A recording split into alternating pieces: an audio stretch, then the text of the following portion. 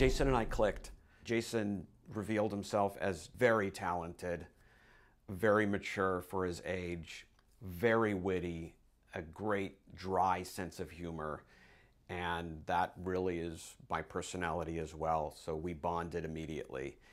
And from that day up until most of the shoot, we got along wonderfully. Hey, we are gonna have a great year. I think so. Yeah, I got them vibes happening.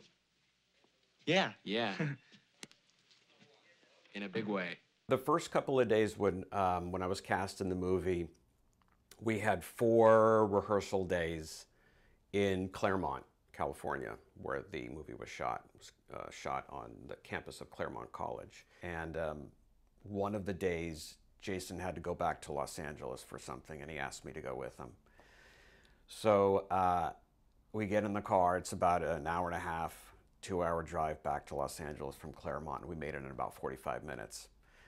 So Jason reveals on the way back to LA that he drove in the Long Beach Grand Prix and has a penchant for speed. And all I kept thinking was, on the ride back, the headline in the paper tomorrow will be, Jason Bateman, an actor, perish in accident.